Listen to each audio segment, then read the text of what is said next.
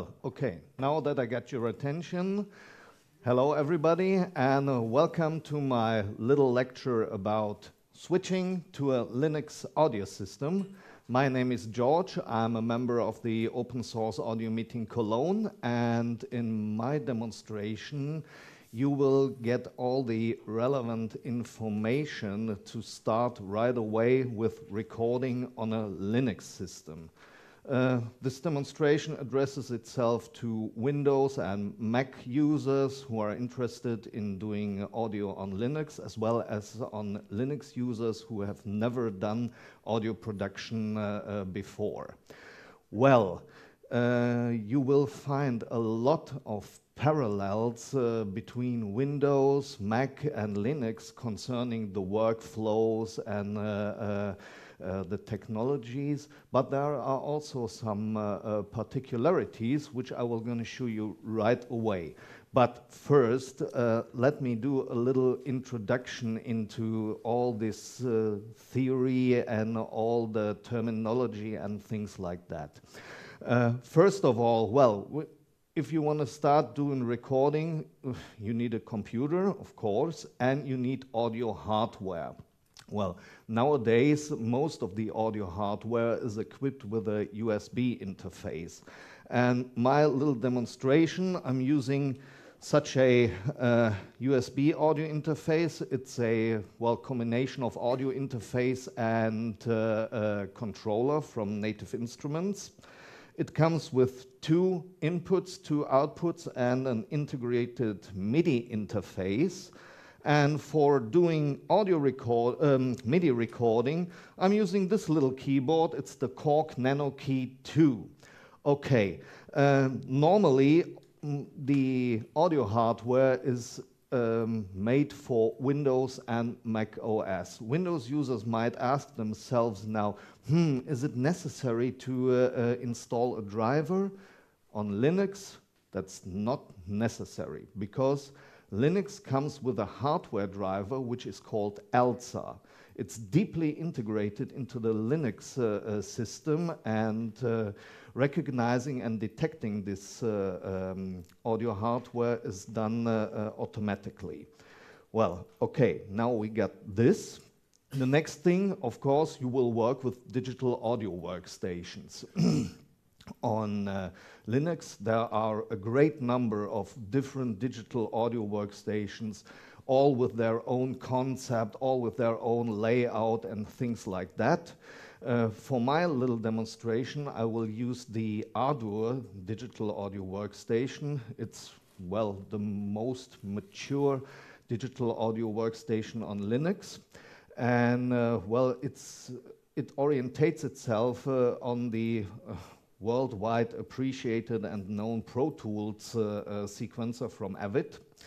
And, well, when you are working with digital audio workstations, of course, you want to refine your recordings with sound processors. And on Linux, you can also use plugins for that.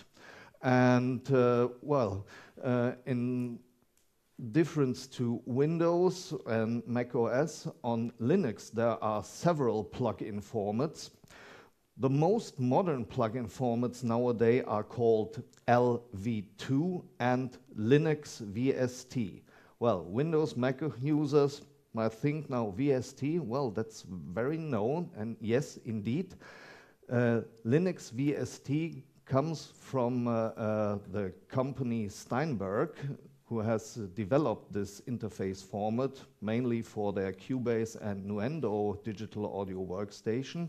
But nowadays, VST is, well, let's say, the most used plugin format in the freeware world. And, well, it's also existent in the Linux world. But beware, if you now think you can copy your Windows or Mac OS plugins onto a Linux system, unfortunately, that won't work, because Linux VST plugins have to be specially compiled for a Linux system. So unfortunately, this makes no sense. Well, and now I'm coming to a particularity on the Linux, in the Linux world, and these are called sound servers. A sound server is a background application that manages all the in and outgoing audio streams, and in addition to that, such a sound server is also capable of distributing all these streams between several active applications. Okay? Windows and Mac users now think of the Rewire interface, which was developed by Steinberg and Propellerhead. But on Linux, those sound servers are far more capable than this Rewire interface.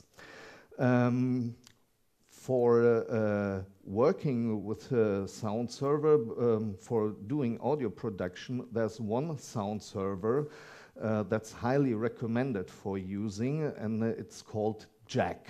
Jack, that's an acronym for Jack Audio Connection Kit. And the advantage of using Jack is its low latency behavior. So if you encounter delays or blurry sounds, things like that, it will not come from the Jack server. There are other problems, for example, at the audio hardware or things like that. Okay, so now we get the picture, we got a hardware driver, we got the sound server, and we got the audio applications. So now let me show you a little audio scheme so that you can get an idea of how this is all working together. We got the audio hardware, which is detected by the hardware driver, ALSA. Then we got the audio applications, which are started from the Linux operating system. Those applications are capable of loading the plugins. And then we got the Jack sound server, which is, well, let's say some kind of layer between the hardware driver and the audio applications. We can see him, well, as some kind of, well, communication officer between the hardware and every active application. So you can connect everything to everything from everything. The possibilities are, well, nearly endless. So that's this picture, and as I have told you, Jack is a background application. Then you might ask yourself now, how can I manage and define parameters on the Jack server? Well, nothing simpler than that. For this purpose, we got several front ends. What I'm showing you here is on a KX Studio distribution, and KX Studio is coming with a front end that's called Cadence. And as you can see, Jack status, the server is already started, and at the same time, in this front-end application, you can also define the parameters of your audio hardware. We can do this on clicking on the Configure button, and there you see Jack settings. On the left side, the column, you see ALSA as the hardware driver for the USB hardware, and in the device area, you see that I have already hooked up the RIG Control 3 interface as an input and output device. You can also define the number of input and output channels, as well as the sampling rate and the sample buffer size. So doing settings in this dialog is done within any seconds, so that's not a problem.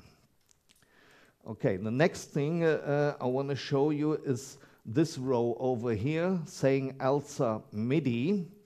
You see ALSA MIDI bridge is running.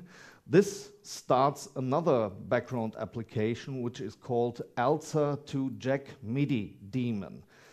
Its purpose is that the USB MIDI hardware is visible in the sound server environment of Jack. So if you want to do MIDI recording with it, it's necessary to start this process. Okay, and the next thing, as I have said, you can connect everything to everything with everything.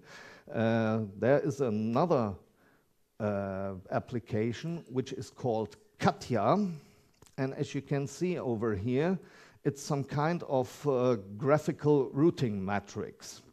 All those rectangles are representations of inputs, outputs, and software. For example, the rectangle saying system with the blue capture arrows are the representations of my physical audio inputs of the audio interface. And on the other hand, system playback are the physical outputs of my audio interface. In the middle, you see the representation of the Ardour digital audio workstation. We got 2 tracks, Sonoj arrangement, final. That's the stereo track where I've played the jingle at the beginning. And you can see we have lines between the physical inputs, outputs, and Ardour. These are the connections, and as you can see, capture 1 and 2 are automatically routed to the stereo audio track for the jingle. So you can disconnect it in choosing the right channel, and doing new connections is simply done by clicking and dragging from the source to the destination. Nothing simpler than that. So I think you get now the picture of it, and I think we can start recording something so that I can show you the possibilities on a Linux system for doing recordings only in a digital audio workstation, as well as with the capabilities of the sound server. So my first recording will be an audio recording in using the internal plugins of a digital audio workstation. So let me create a track and loading some plugins. As you can see over there, there are 2 types, LV2, which I have mentioned already, and LUTSPA. LUTSPA is, well, nowadays a little bit outdated plugin format, but it's still existent and still in use. It depends on what kind of digital audio workstation you will use. Not every digital audio workstation is capable of loading every plugin format. It depends what you will use. Ardour, for example, is also capable of loading Linux VST plugins. But now, for the moment, let me choose some plugins for my first recording. It's the room simulator, a phaser, and the red foot pedal. So now you see over here in the channel strip, I have loaded 3 plugins. You can open the user interface in a simple double click. And let me now tweak the parameters a bit.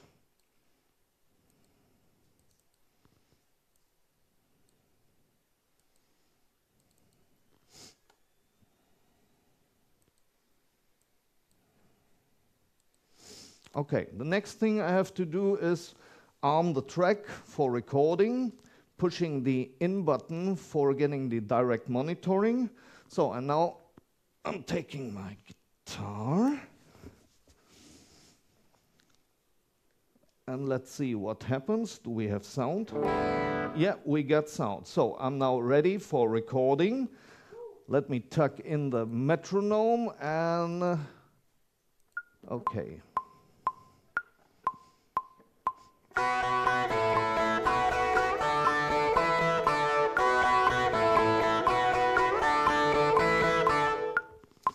Okay, now deactivating. Yeah, thank you. It's just the beginning. So now we're turning over to disk so that we can hear what we have saved on the hard disk, and let's check the recording.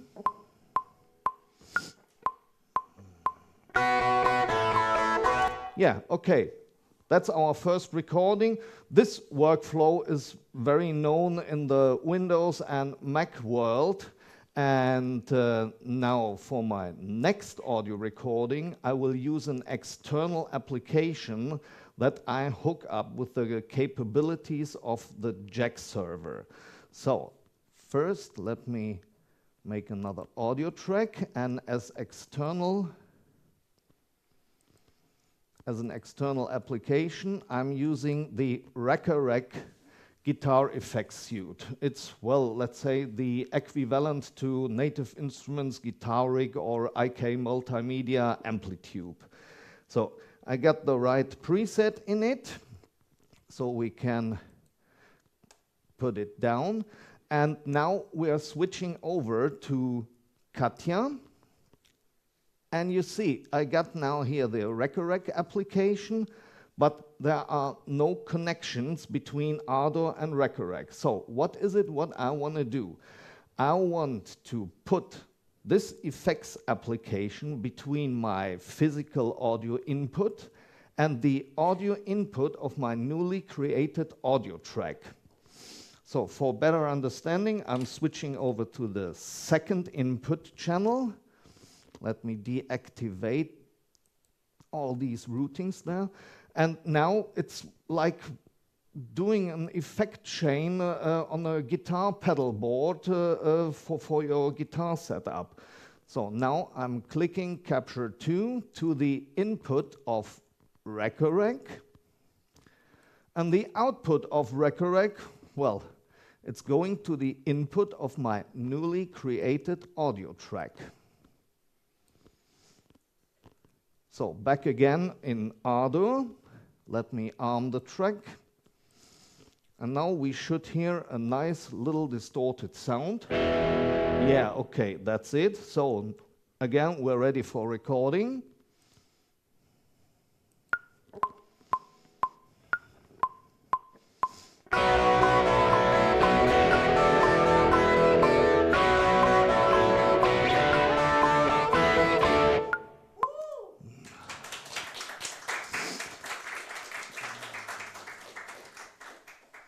So let us check it again.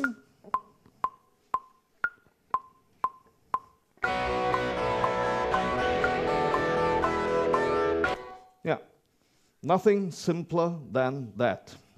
So, and you might wonder yourself, what I have shown you with audio is also valid for MIDI. So my next recordings will be MIDI recordings. And my first track is a track where I will gonna use an internal virtual instrument. So, and for that, I'm choosing the very, very famous Synet Sub Effects synthesizer. It's, well, let's say, it's nearly the same as the very famous Korg M1 audio workstation, and well, Synet Sub Effects reflects this in the Linux world. And again, we can open the user interface with a simple double click. Now, let me choose a sound. That's Supersaw 2. And now we can close it. So we're ready again for recording. So, and when I'm now typing in some keys, we should hear some sound. Oops. Oops, nothing's coming. Well, then let's switch over to Katya again. And as you can see here, this rectangle, the output of my nano key, there is no connection. So we only have to do a connection between the output of my nano key keyboard to my newly created MIDI track. Oops, done. So, and when I'm now typing in some keys, well, okay, now we get sound. So, again, ready to record.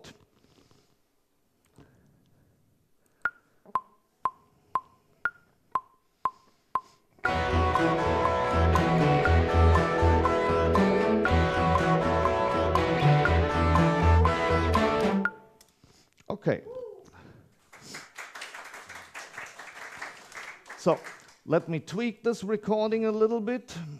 MIDI, quantize, quantizing in quarters. Okay, so let's check this again.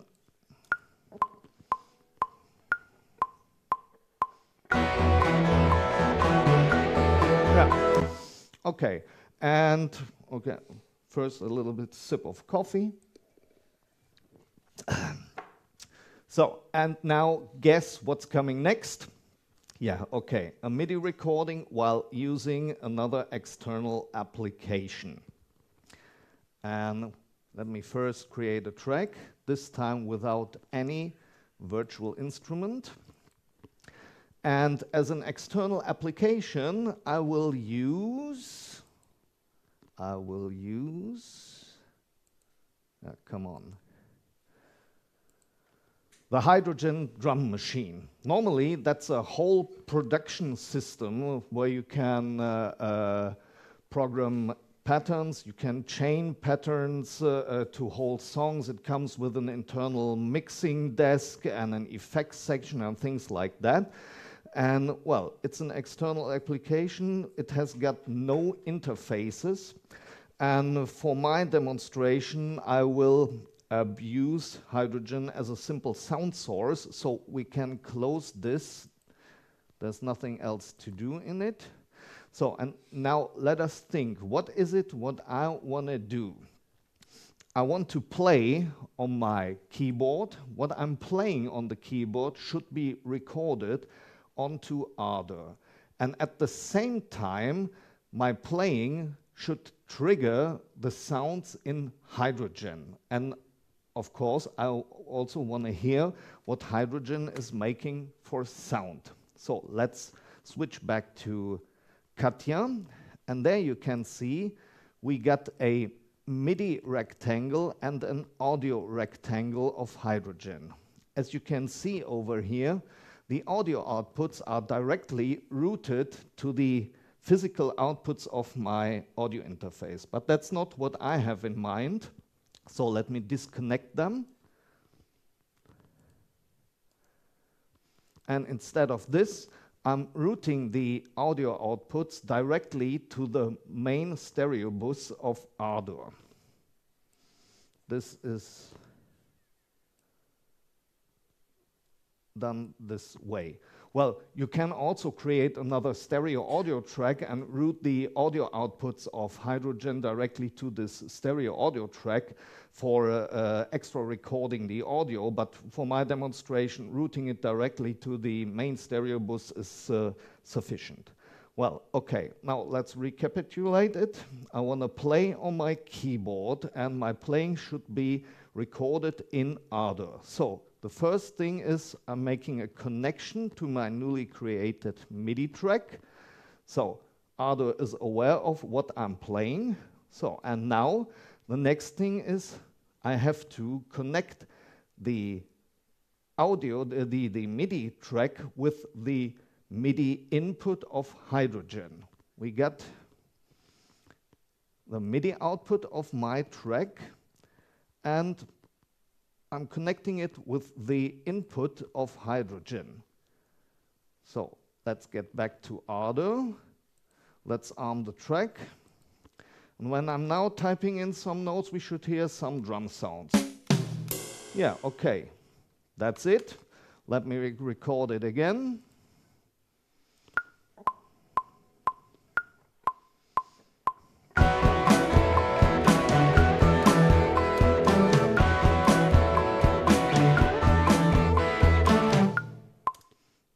Okay.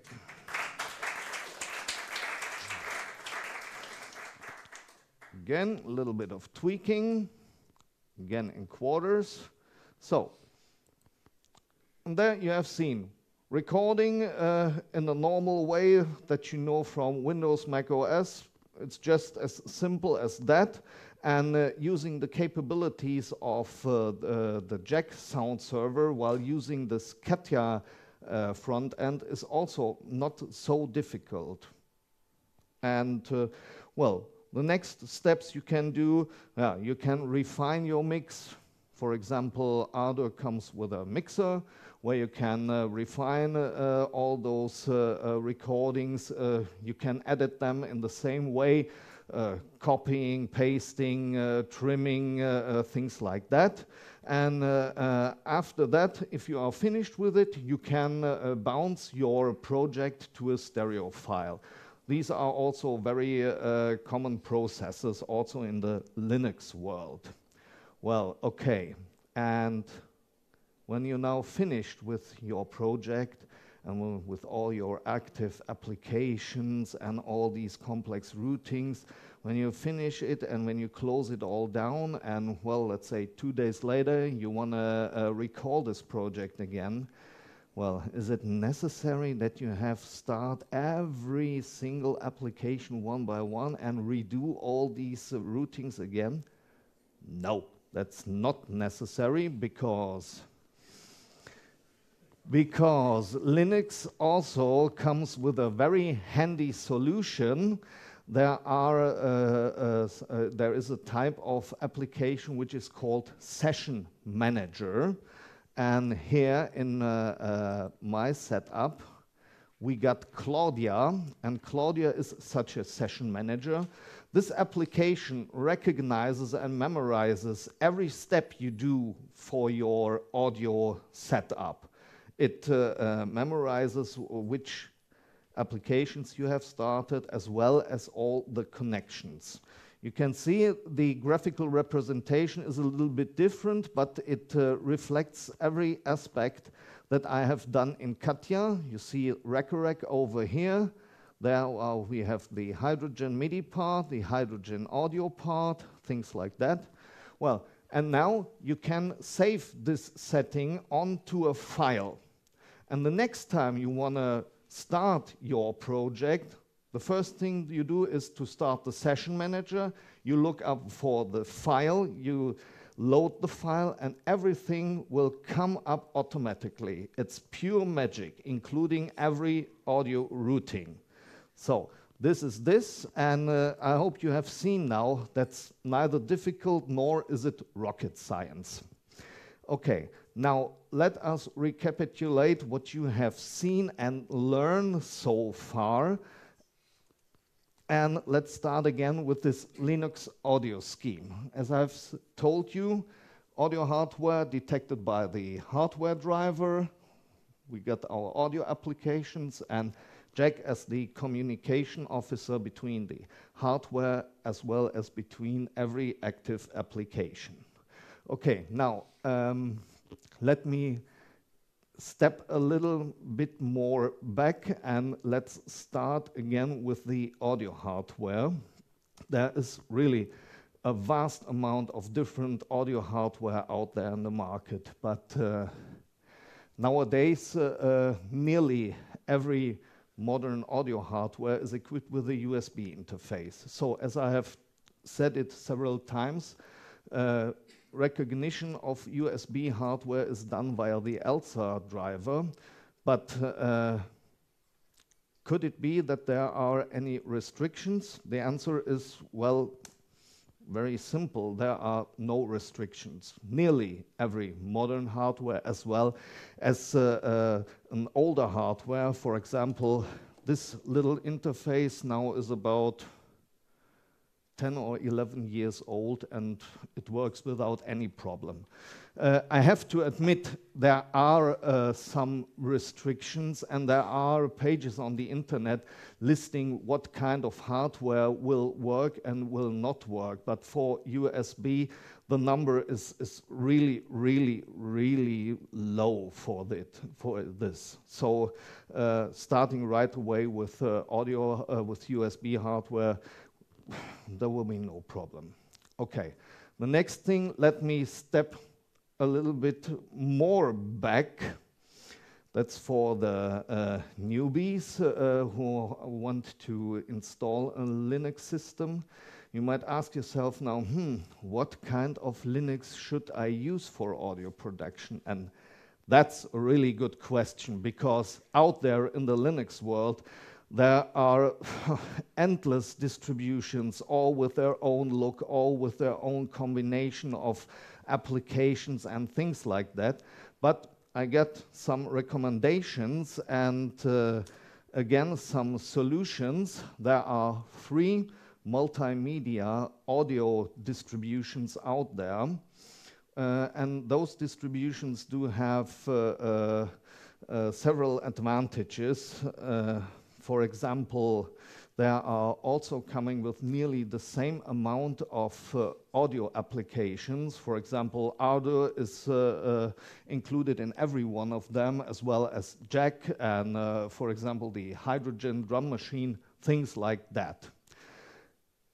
The other advantage of choosing one of those 3 is AV Linux is based on Debian, and the other 2 distributions are based on Ubuntu.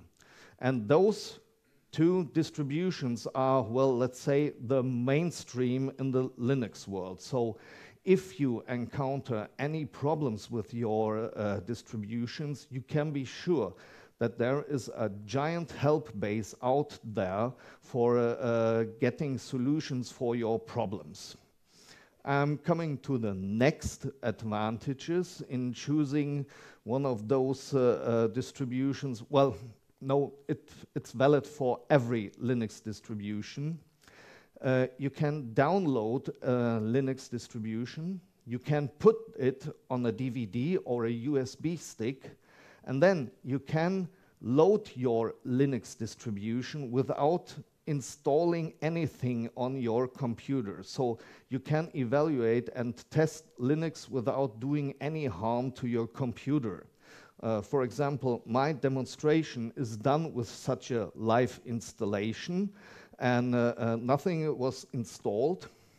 And afterwards, if you have made your choice, then there are some more choices. If you want to install Linux, you can install it as a single operating system, for example, on an older computer, or you can install Linux in parallel besides your other operating system, which is also valid for Windows and Mac OS. So these are very comfortable and convenient solutions. So this is this, and the next thing, let's summarize the most important terminology.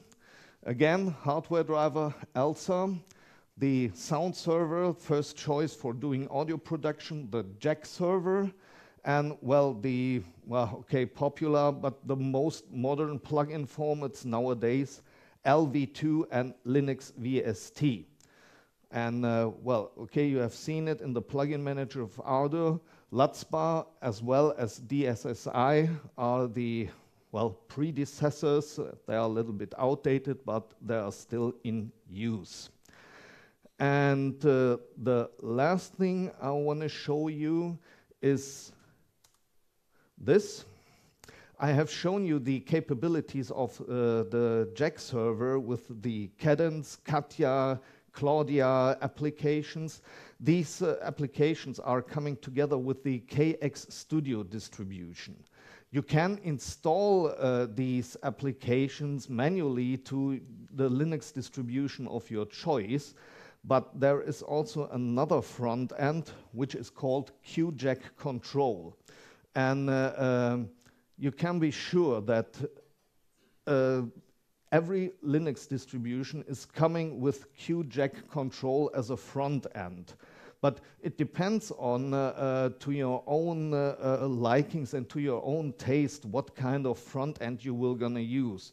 Me, myself, QJack Control, I find it a little bit, old and not very comprehensible with its Windows 95 touch and things like that. But you have to try it for yourself.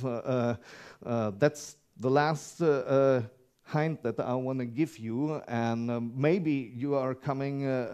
You can deal better with QJack Control than with Cadence, Katya, Claudia, things like that. But I think doing this on Katja, Claudia, and Cadence was much more comprehensible than this. So, in the end, if there are no questions, I would like to thank you for your attention, and I want to wish you a nice and wonderful day here at the Sonoj convention and with all the other interesting and exciting lectures. Thank you.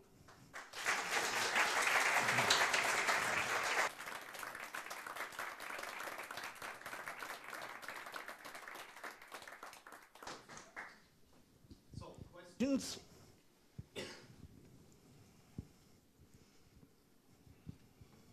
We have questions. We can use the microphone, so it's recorded on the video.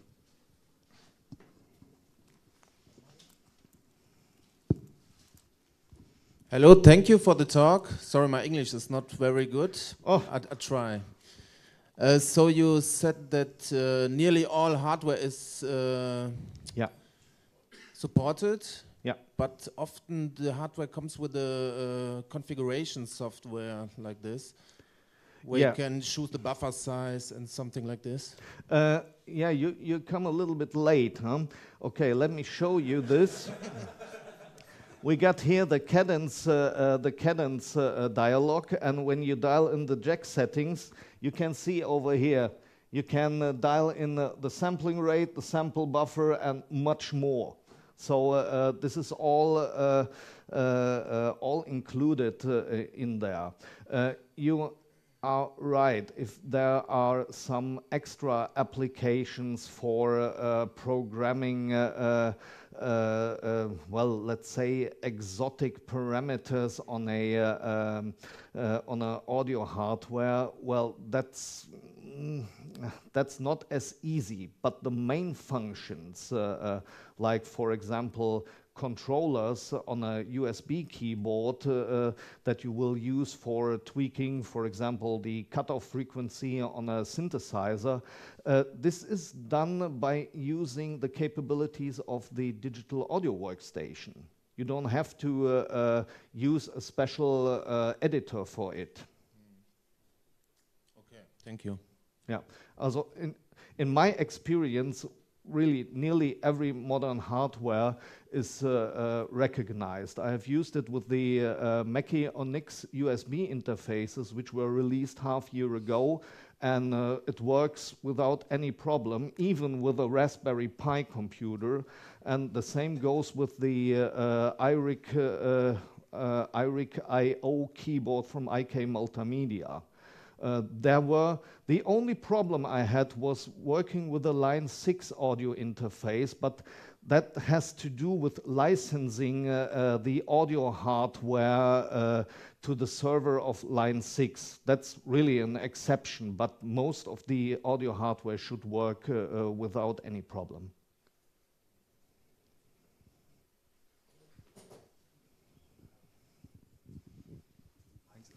Sorry, may I go first? Thanks.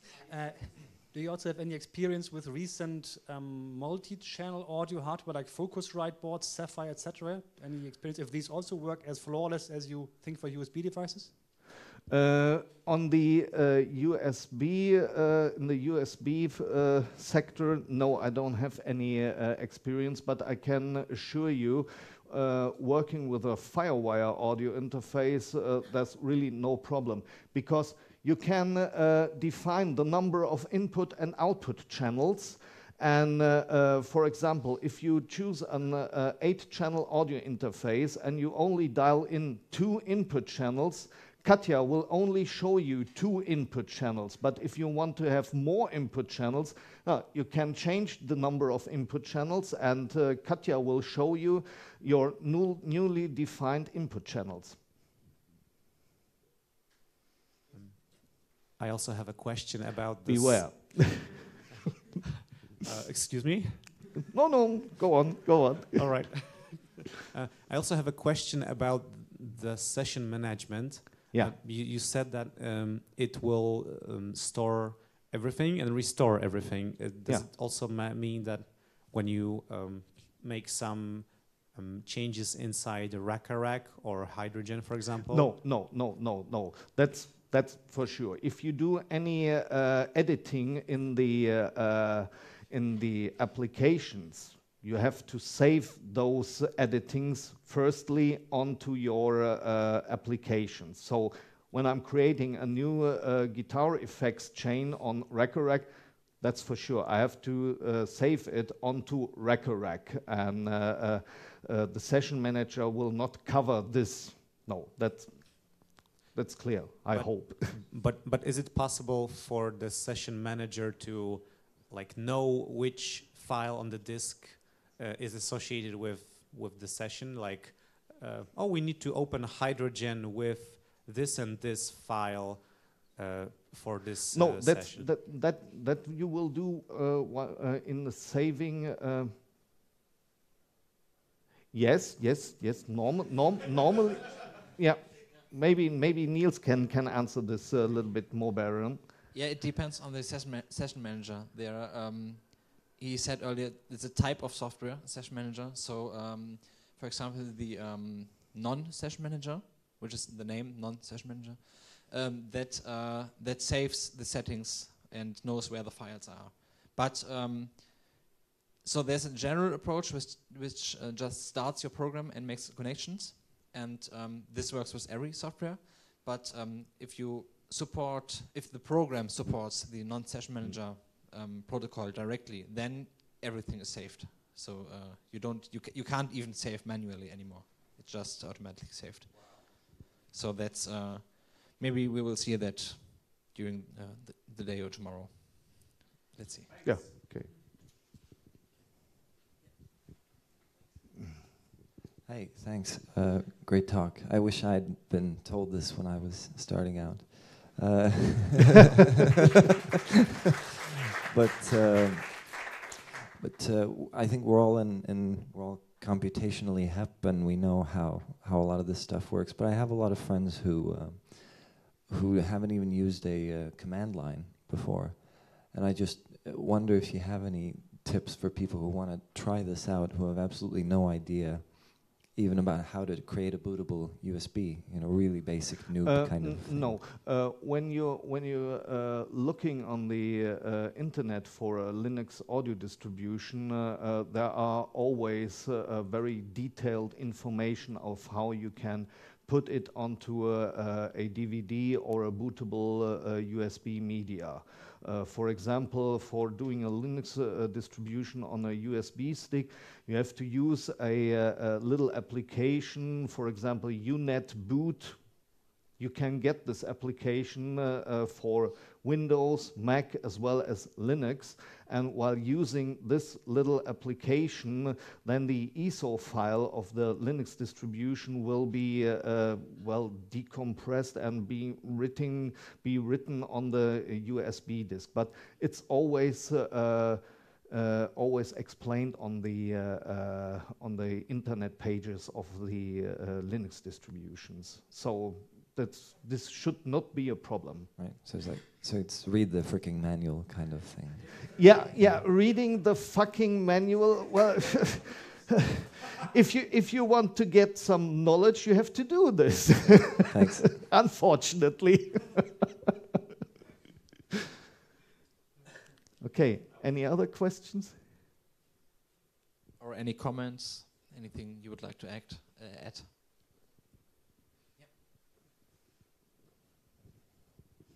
Yeah, in relation to dual booting and multi-things, if you are used to using a Mac, it's easier to use something like VirtualBox and then run your Linux inside the Mac without fanning around with the hard drive. That makes life a bit easier. And live distributions, you can make life. It doesn't matter. You don't care. That because once you start fixing your grub partitions, you can be in a world of pain, even if you know what you're doing. So, yeah.